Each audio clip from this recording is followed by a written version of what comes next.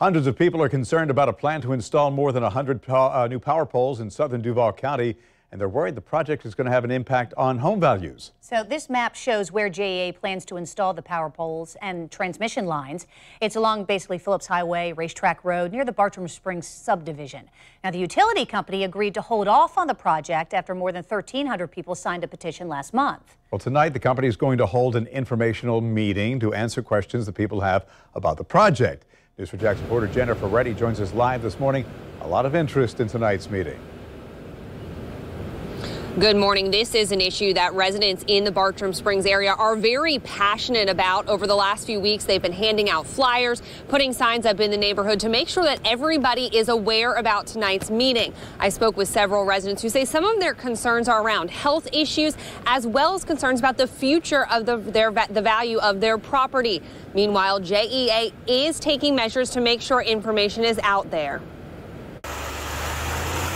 In Bartram Springs, it's hard to miss these signs, urging neighbors to speak up about a proposed power project. As a homeowner in this community, it would be disappointing to see those lines go in. JEA wants to install new power poles and transmission lines along Racetrack Road and US 1 to connect power substations in Bartram Springs. The goal is to improve service to customers and create a backup if a circuit fails. According to JEA, they will be removing some of the trees and vegetation here along US 1, and that's where they'll be putting up some of the new power poles. On the other side of the tracks, they will not be removing any of the trees or vegetation that backs up into the back of Bartram Springs. That will continue to serve as a buffer between the power poles and the neighborhood.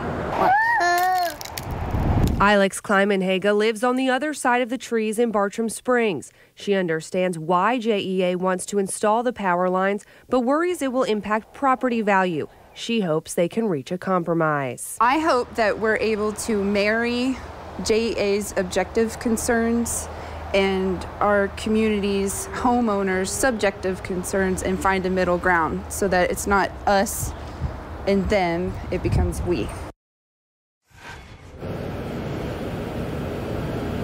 People interested in attending tonight's meeting can go to Bartram Springs Elementary School. It starts at 6:30, lasts until about 8. Jennifer Reddy, Channel 4, the local station.